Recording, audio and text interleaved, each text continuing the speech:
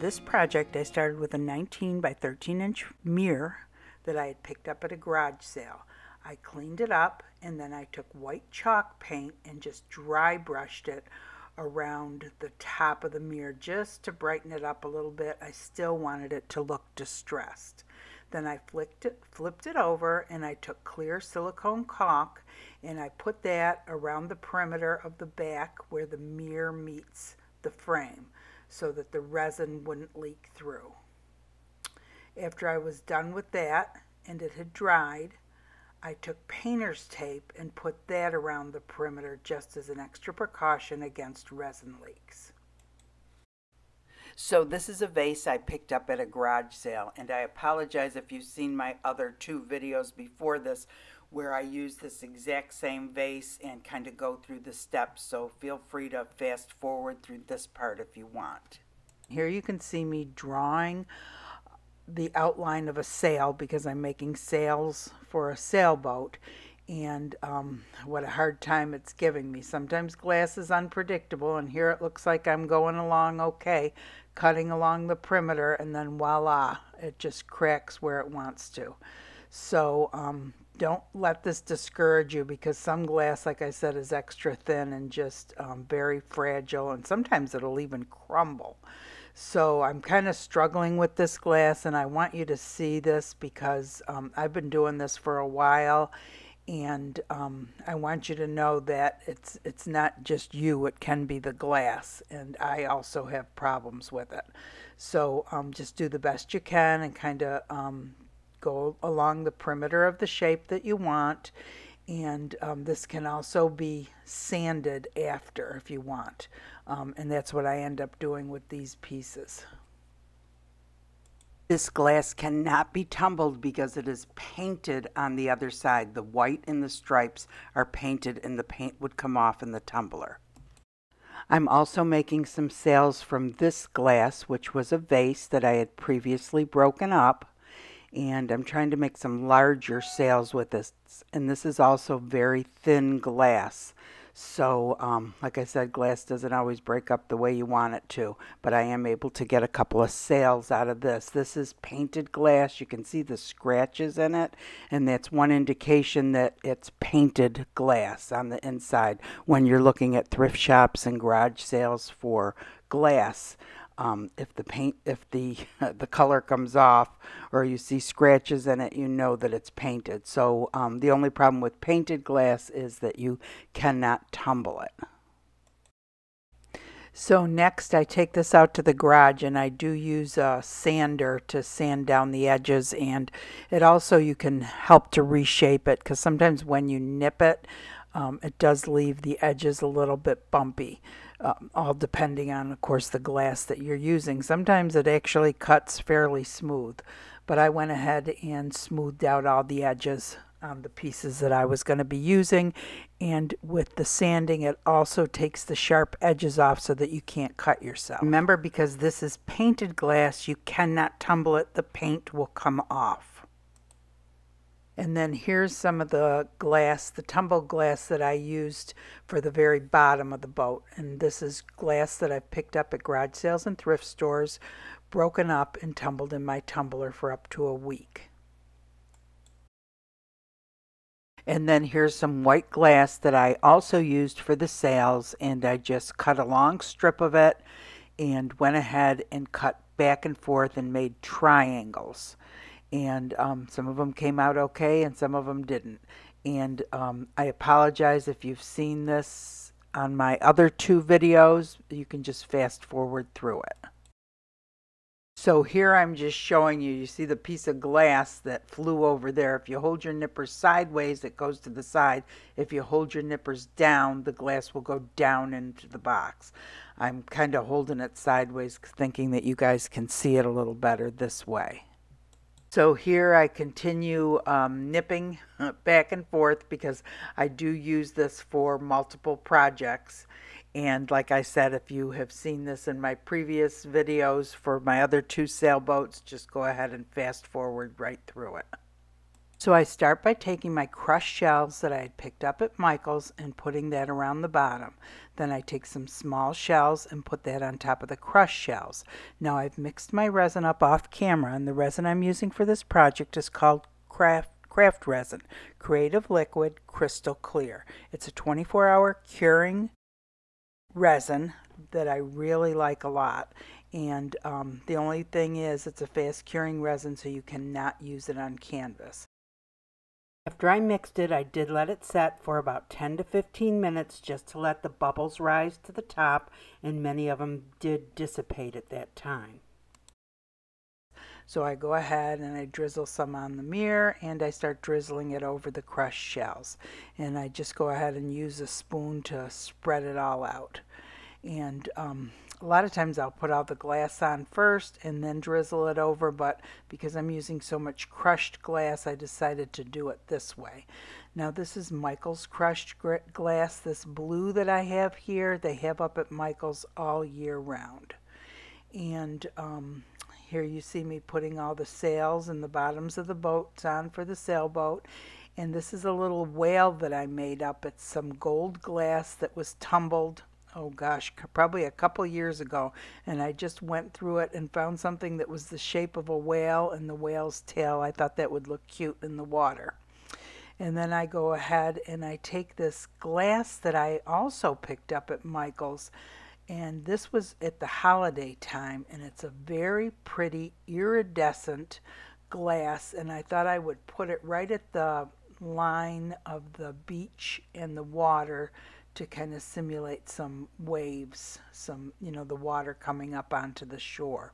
You have to keep your eyes on the glass that they have at Michael's, because they'll have it at different holidays and then it's gone. And once it's gone, it's gone. So I suggest at the different holidays, go up to Michael's, walk around, or look online and see what they have, because that pretty iridescent glass that I just put on, I bought a whole bunch of it because they don't have it there anymore. Maybe it'll come back out at Christmas time, I'm hoping.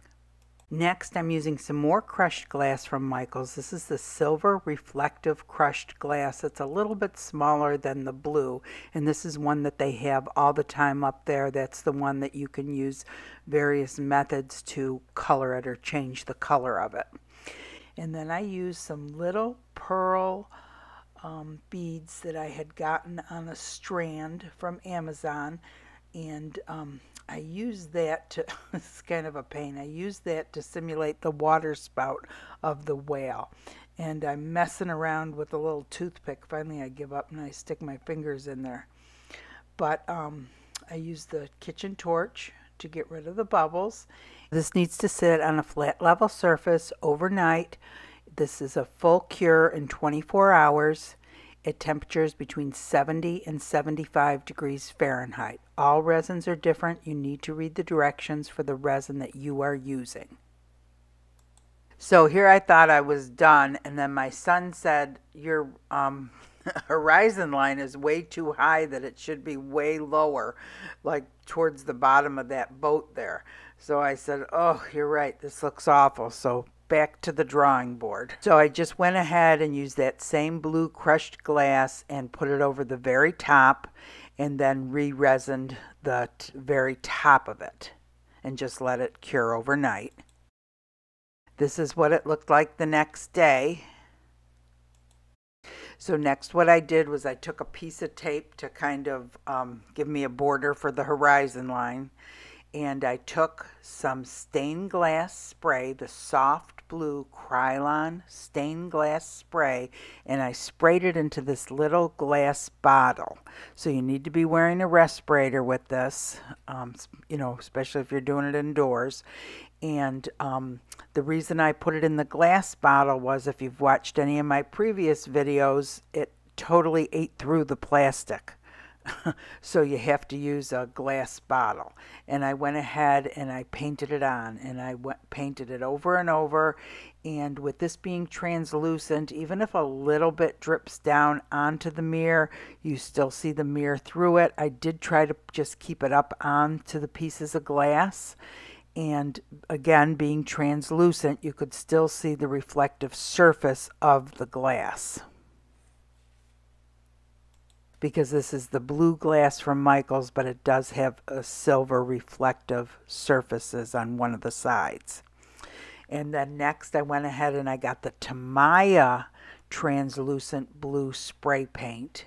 It's a darker blue, and I did the same thing. I went ahead and I sprayed it into the glass bottle, another glass bottle, and I continued on up to the horizon line, painting all of the glass as best I could and trying to keep it on the glass. Some did drip down onto the mirror, but being translucent, you could still see the mirror through it, and it still looked real pretty. And when I did take the tape off, I found that my my horizon line was a little bit crooked, so I had to kind of straighten that out. Next, I took that same white glass that I had cut up earlier for some of the sails, and I went ahead and I nipped real thin pieces, just like that, over and over and over again. And it's in your best interest to nip a whole bunch extra. What I'm doing is making wings for birds, and that way you have quite a few to choose from, because not all of them will turn out the way you want it. And then I chose, I believe I made 3 birds, so I had to choose 6 wings. And you want the ones that can stand on the side on their own. They're thick on one end and then get real skinny at the very top, and those look the best for wings, just like this one here. So next I took that iridescent glass that I had used to put down by the shoreline, and I made clouds out of it, and just kind of piled it up a little, hoping they looked like clouds. And then I took my little birds and put all 3 of them on. So I feel like you can't see the bottom part of that middle boat, so I decide to paint it a green with UV resin, and I take some UV resin and some green mica powder and mix it together and paint it on top of the boat. And then of course I have to use the UV light to set it, and I end up doing a couple of layers of it. And it really looks a lot darker. It was just kind of blended in, because remember what I've said in previous videos, that when you use a translucent glass on something that's darker, a lot of times it will become darker or become transparent and just kind of blend into the background. So I mixed up some more resin up off camera, and I went ahead and drizzled that over all the clouds, the birds, while the UV resin was setting. And then I drizzled it over the Krylon and the TAMIYA spray paints that I had sprayed on underneath, and I also put some over the UV resin just to seal everything in. And then this needed to cure overnight. Hey everyone, so I brought this outside. I was hoping with it being in the sun you could see how sparkly it is. It just turned out so pretty. And honestly, had I put the glass at the right level at the horizon line and had the smaller glass up on top, I don't think it would have been as pretty. So what I'm saying is I'm kind of glad I made that mistake. And I was able to pop off. I had 2 larger shells here, and I used the heat gun on it, and I was able to pop off the 2 larger shells. So I'm really happy about that. And I mean, it's been about a week since I finished this, so that's great. So I think you just have to be careful, especially if it's on glass. And the color of this boat has changed like 4 times. It was first maybe blue, and then I did it green, and then yellow, and then white. Someone had suggested that I do my other boats that on the long cabinet door that I did, the green had kind of disappeared into the water, and they had suggested I do them red. And I thought about doing this red so that it would stand out, but then I thought, oh, then it'll be too red, white, and blue like 4th of July. So I decided just to do it, keep it like that. Anyway, oh shoot. Of course, now this was a mistake, so that's why I had to use the spray paint and paint it on. So if you were wanting to achieve this effect without making a mistake, you could, of course, take this glass and spray it, and then do just different, you know, layers of glass in the different colors, and then the lighter up at the top, like how this turned out. And can you just see that sparkle? I think that's just so pretty. It turned out so pretty. Anyway, I hope you guys enjoyed the video. I love to hear your comments and suggestions. We have the Facebook page now, and you know, a lot of the people on it have been doing the glass art a lot longer. There's some who are just beginning, so I'm learning something every single day. So I hope you guys join us with that. If you enjoyed the video, please give it a thumbs up. That helps the channel.